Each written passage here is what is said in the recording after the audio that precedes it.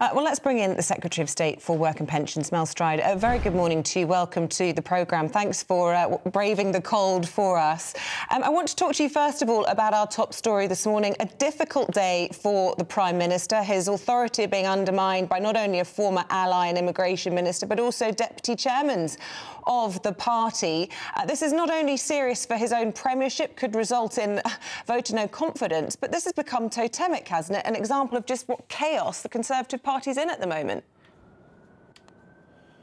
Well, look, people have quite rightly very strong views about the Rwanda Bill, and the reason for that, in fact, is that we are all united in a very clear sense that we need to get this bill through in order to create a deterrent such that we stop this terrible trafficking of people across the Channel. And let's not forget that over the weekend we had yet another tragic loss of life in those dark, cold waters of the Channel. We need to stop that.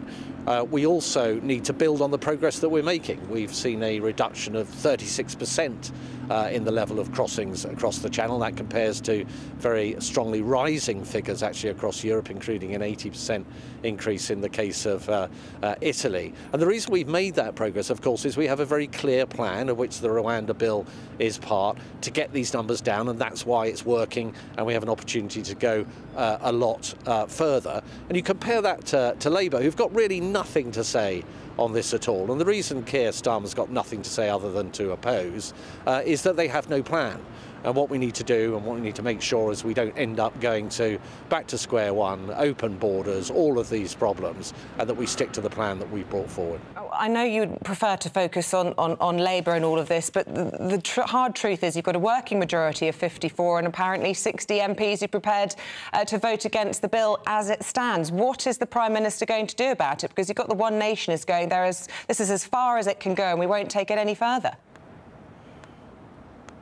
Well, you say vote against the bill. The reality is these are amendments. There are a few bills that go through Parliament without at least proposed amendments being brought forward, as has happened here. What really matters actually is that the bill is robust and fit for purpose, as I'm sure it will be when it's gone through its parliamentary stages, and it goes through third reading and onto the statute book. And there's a very clear rationale as to why we're bringing this forward and so determined to do so, and that is to break the model so that those criminal enterprises that are exploiting people, in some cases resulting very sadly in people perishing in the Channel, that we bring an end to that, build on the progress that we've already made, a 36% reduction in the number coming across over the last year, totally counter to what's happening in Europe where the numbers are rocketing ever upwards. And we can only do that because we have a very clear plan as to how we're going to bring these numbers down. And as I say, you contrast that with Labour, who are really opposing the entire bill here because they have no plan, and that's why they have nothing to say about this and will take us back to open borders and square one. And that's really why this bill is so important. I know you want to talk this morning about employment figures and wage inflation. Just to give the headlines there, employment remains unchanged at 4.2%. Wage inflation has eased back to 6.6%. Are you pleased with those figures?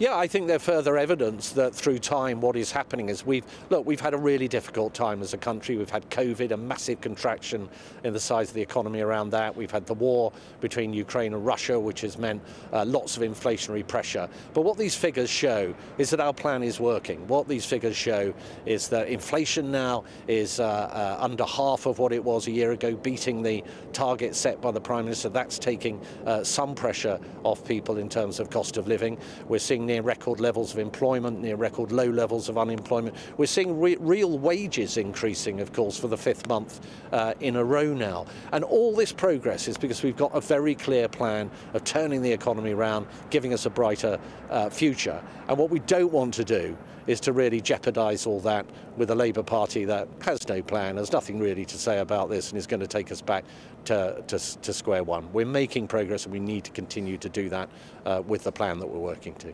OK, Secretary of State, I know you've got to go now. Thank you very much indeed for your time this morning. Thank you.